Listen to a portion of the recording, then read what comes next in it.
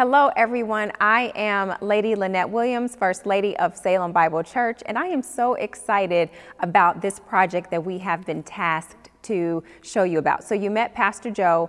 He talked about the importance of having sustainable food. He talked about the importance of our Canaan Farms, which is the only registered fresh food in the 30318 area code because our church is in a food desert. So not only is our church registered to have the only food option, fresh food option in a food desert of 30318, but you heard him talk about how we grow these vegetables, how we tend the garden, and then we take all of that fresh food and we give it out to the community. So, and then after Pastor Joe talked, then you saw Farmer Fred, my friend Farmer Fred. He talked about how you can start your garden, whether it's a micro garden if you live in an apartment or if you have tons of space, and then what that looks like.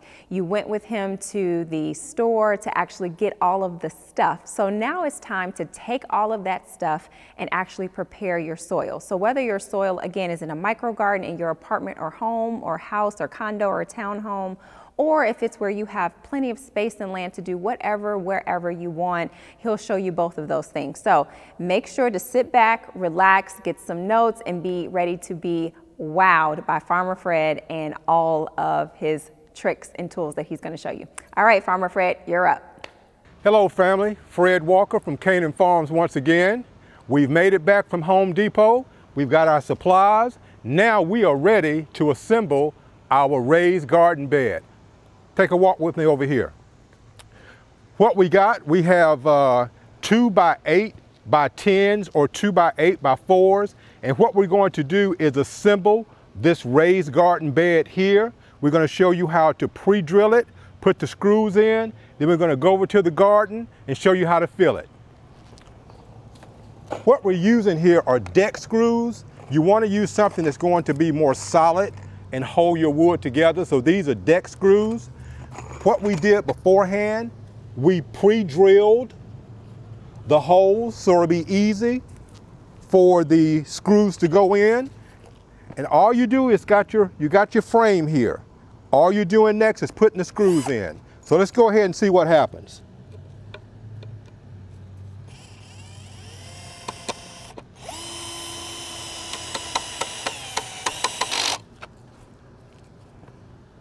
Pre-drill your holes, it makes it easy for them to go in.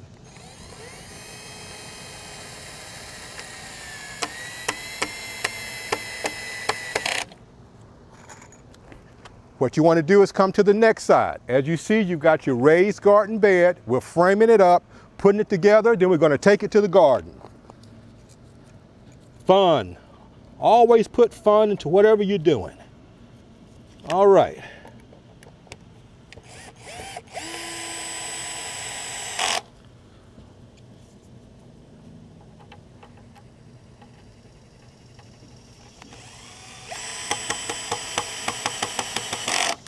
Now, family, what we have just done, we have assembled a raised garden. We just did it on one side.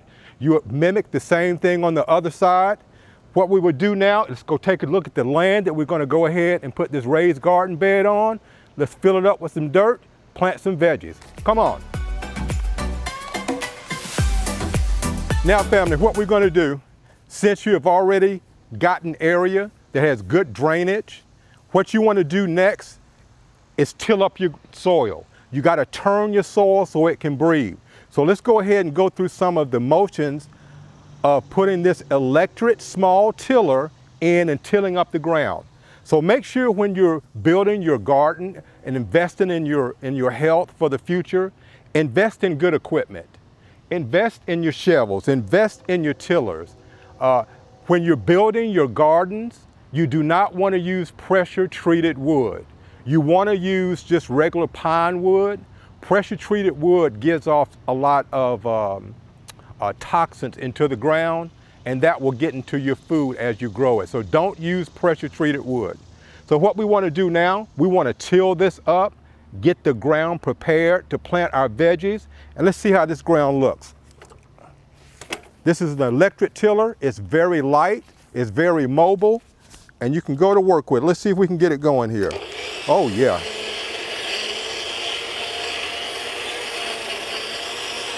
If you look at this soil, this is some good soil.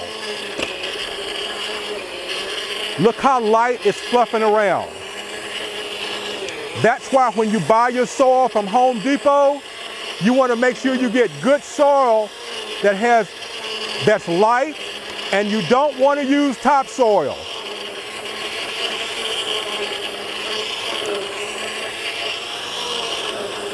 Look how deep and rich that soil looks.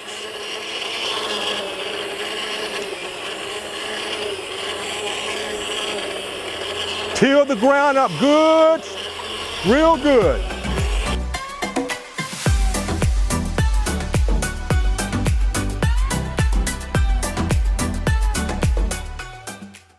Okay, family, we've got our soil tilled up. Now, this is the soil that we bought from Home Depot. We've mixed it into the earth soil, and this is what we've got right now. Now, let's clear the bed and make it even. As you're clearing your bed, if you have weeds, grass, just go ahead and pull it out.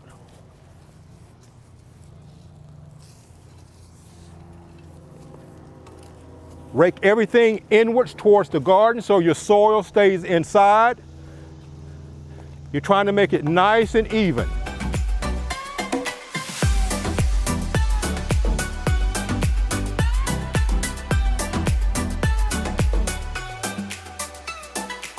Now, as you look at the soil that we bought from Home Depot,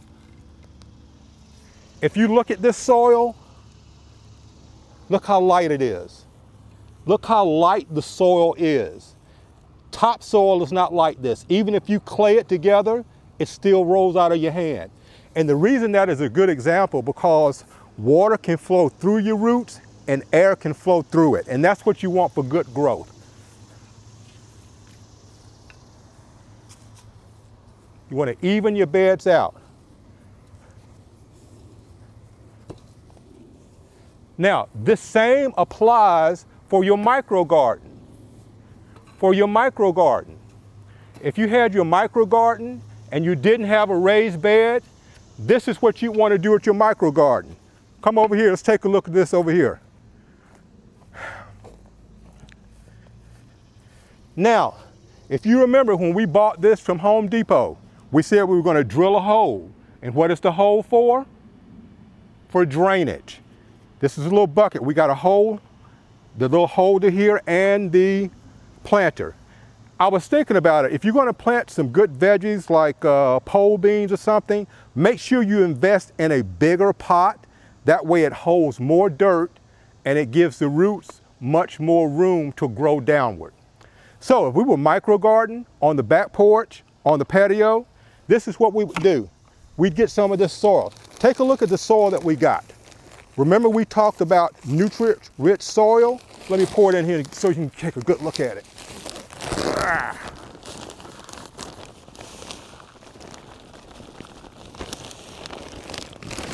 Now, when you look at this soil, look at the nutrients in it. Look how light it is.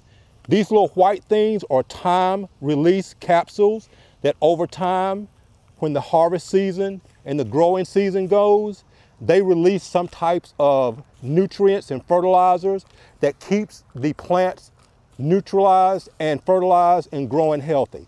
So if we were micro gardening, this is what we would use at this stage right here. Now, since we're in the micro garden, let's go ahead and show you how to plant one of the plants if you were micro gardening. Now, if you are using plants, this is actually a cucumber. If you are using these are called transplants, meaning that they have already come from seeds to seedlings to plants.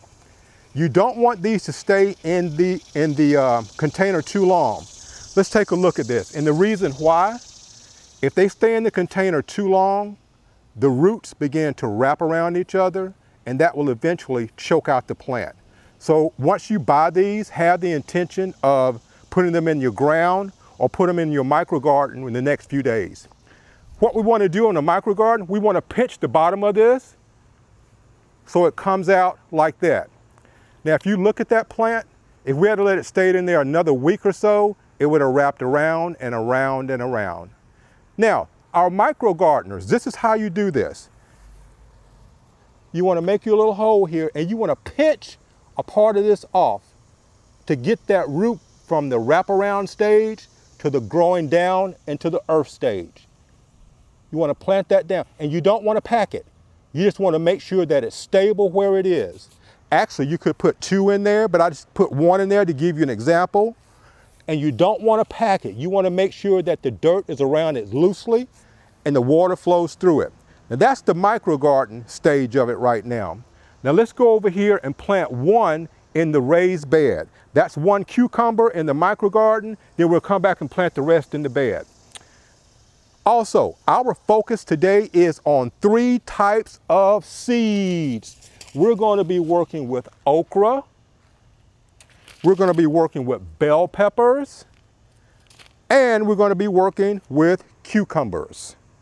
Those are our 3 seeds that we're going to be working with. And if you remember, I told you about the time zone. If you look at the United States map, each color has a time zone depending on where you live, on when you should plant. So make sure you look at that. If you're up in the north, I mean, you can't plant in March because it's probably still cold. So look at the regional planting chart on this, and it'll give you an idea of when to plant in your region and your area. Let's take a walk over here to our raised bed, and let's put 1 or 2 in the ground over here.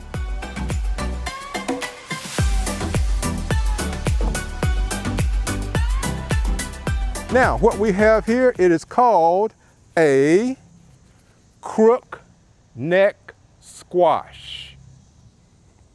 Crookneck squash, we're going to use the same type of idea of planting in the ground as we did with planting into the pot. We want to first make sure that the ground is good and loose, and you saw we just tilt this up. So what I would do is just put 1 down, pinch the bottom, and let it slide out, pinch the bottom so the group goes downward, and I just put that in the ground loosely. Let the dirt stand it up where it's going to go, and just loosely put it in the ground. Next, what I would do is this. I would take all of them out to see how my placement is going to be. You don't want them too close to each other, so you want to space them out accordingly, and you want to space them out differently. So each has its own growing area that you don't space them in too quickly. Bunch them up on one another. And this is how you would do that. You play around with it to ensure that you got the right consistency, and that helps in your growing.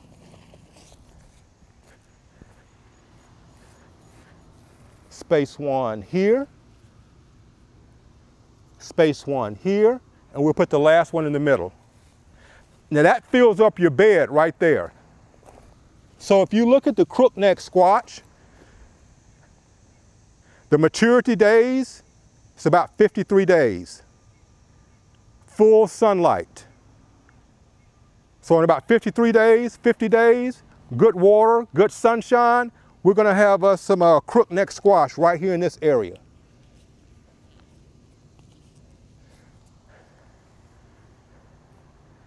That's going to be fun. That's going to be fun. Now this is how you space it out. You can do it any way that you would like, but this gives good growing consistency. Now if we had it like this, the plants will start to get tangled in together. But at least you're giving it a little room. And always try to plant your plant in the direction you want them to grow. This plant was planted this way.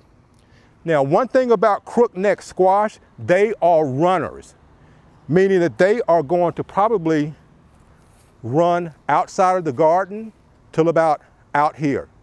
You're going to have plants from the plant all the way out here. So what you would like to do is turn it inward so that the plants are trying to grow inward. That way you can control it a little bit better. So that takes us to our next step, which is planting all the cucumbers. We showed you how to do the micro garden. And now we're going to put these in the ground. We're going to put those in the ground. We're going to come back and water and then we'll take you to the next stage. Thank you.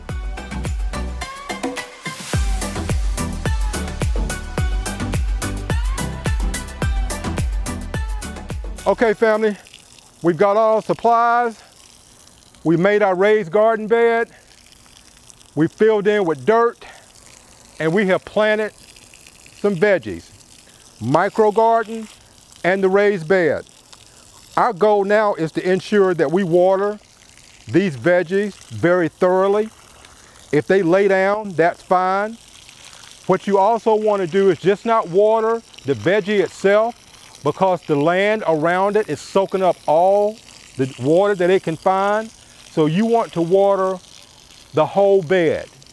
You want to soak where you just planted. And let me show you something about the soil that we bought. Come get a close-up of this. When we water this soil, watch where the water goes. It goes directly into the plant. Look how quickly the water absorbs into the plant. It's not setting on top. It's being absorbed very quickly. That means that your soil is light and it's easy for water to get to the root. Same for the micro garden. We got to make sure that we water that as well, even if it sits down right there. And one of the key things on the micro garden is this, to ensure that water is flowing out of the bottom. And that's what we want. So that's what we do on the micro garden. We're going to let that sit, and we're going to continue to water the garden. I mean, soak it well. So what you want to do is just continue to water the garden. Now, this is what I do. I water every day for the first week. The second week, I water every other day. The reason I'm doing that is to teach the roots to go deeper into the earth to look for water. If you water every day, they're going to sort of like stay where they are in the plant world and just look for water. But if you water every other day and they're not getting drenched the way they need to, the roots automatically respond to go deeper into the soil to look for water, because the water comes up through the root, through the stem, and into the foliage of the plant. So go ahead and water them every day for about a week. Now we got rain coming in tomorrow, so that's going to be fantastic. That's going to be fantastic. We got rain coming in the next couple of days. So these are going to grow tremendously. So a day after that rain, I won't water, but the next day I will, to keep my soil nice and wet. Well, families, one thing about it, I told you also about using the sprinkler versus the water hose. Now we have saturated this in about 5 minutes. If you had a water hose, all you're doing is just touching the top of it and not getting to the root of it. It would take hours for this sprinkler to get that root wet the way that it needs to. If you got the time, a sprinkler system is good. If you have the financing, install an irrigation system. So either way you want to do it, we want to get water on these babies so they can grow. And what you also want to do, since these are crookneck squash, these are going to be runners. So we're going to try to keep them contained within the garden bed. And as time goes on, we'll show you some results. But we're focusing in on 3 veggies: okra, bell peppers, peppers, and what was the third one? Cucumbers.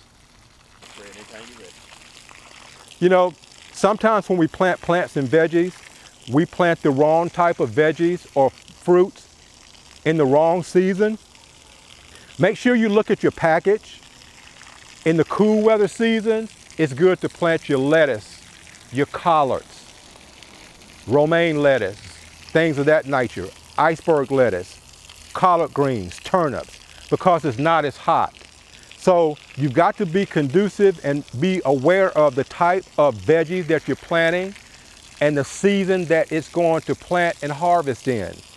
A lot of the plants that we have here now, squash, zucchini, bell pepper, we've got some eggplants, and we also have basil, yellow peppers. All these are good for spring and summer. Spring and summer, these are real good. We've got some squash coming out over here. We've got some watermelons in the back. We're going to replant some more green peppers over here. So we've got our work cut out for us, but if your plant does not grow the way that you feel like it should have grown, or given off the harvest that you feel like it did not give off, don't give up. This is a learning process. You know, you're in a process, and it takes time for things to acclimate to its new environment. I mean, plants have to acclimate. They've been seeds for so long. Now the seeds have become seedlings. Now the seedlings have become plants. So they have to get acclimated to their new environment. So you give them, you talk to them, you water them, you nurture them like you would a small child. They can feel the love. It's a spiritual thing.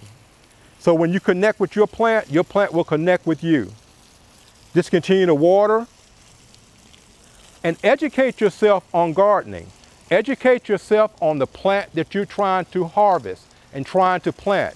Education is key, not only in life, but in gardening as well. If you could smell this basil, I mean, this basil has a terrific aroma to it. It's time to pick some of this basil. Go ahead and make you some good squash spaghetti, add some basil to it, and make it happen. Healthy eating, healthy choices will save you money in your gardening from having to go to the grocery store.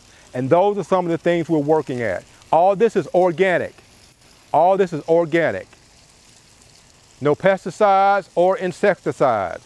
We're all organic here at Canaan Farms. So once again, family, we're going to go ahead and water. And one key fact that I would leave you with, try to get your gardening done early in the morning. It's hot out here today. So try to get your gardening done early in the morning, as early as possible, or late in the evening as possible. But make sure that you water your veggies so they can stay healthy, because they have to drink a lot of water in order to grow up to be a good harvest. So once again, this is Fred from Canaan Farms, thanking you for your support.